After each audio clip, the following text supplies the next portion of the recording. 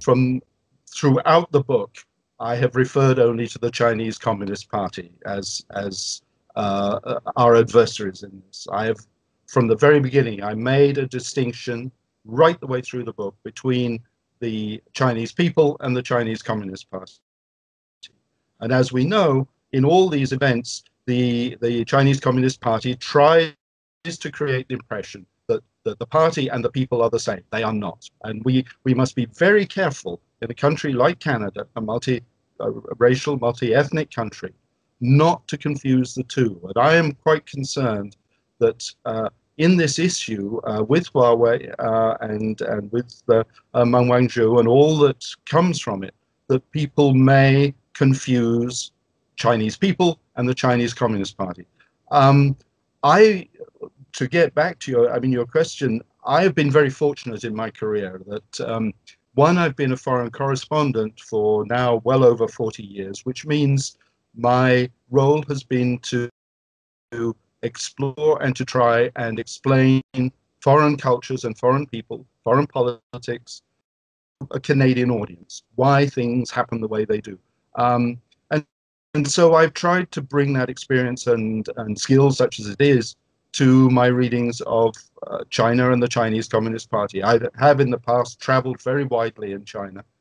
I don't speak Mandarin, but I've been able to pick up a great deal about Chinese culture and the way people live in many parts of the country.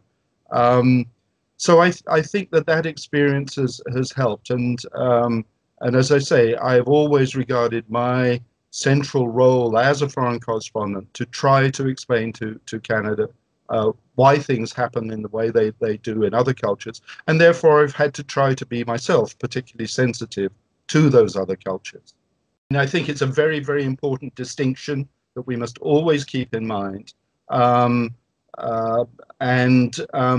It's one that the Chinese Communist Party tries to fudge. They try to say always that the Chinese people and the party are the same thing, but we know that they're not. I mean, we know that there are many different views of the world, different views of China, different views of what China's future should be, different views of how China operates now amongst Chinese community. I mean, one goes to Yunnan or Sichuan, you get a very different view of China from local people there than you get, say, if you're in Shanghai or Beijing or Guangzhou.